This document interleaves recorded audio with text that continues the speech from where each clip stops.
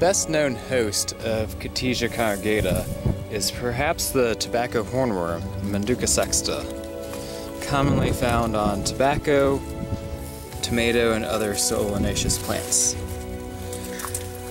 This one right here has been parasitized, and the larvae have already emerged and spun cocoons on the caterpillar surface.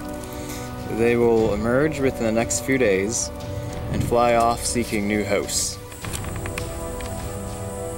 Another host of Catesia congregata is the catappa hornworm, Ceratomia catappi.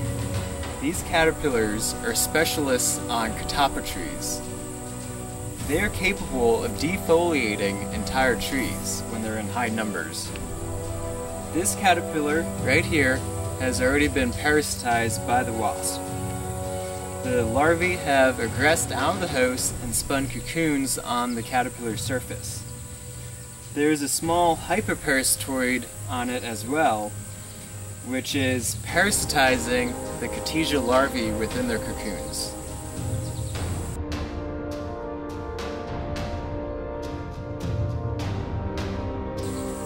These two host plant complexes of Catesia congregata, those that parasitize Manduca sexta on tobacco and those that parasitize the catappa hornworm on catappa, are genetically differentiated. Over time, these two host plant complexes of Catesia congregata may even become separate species.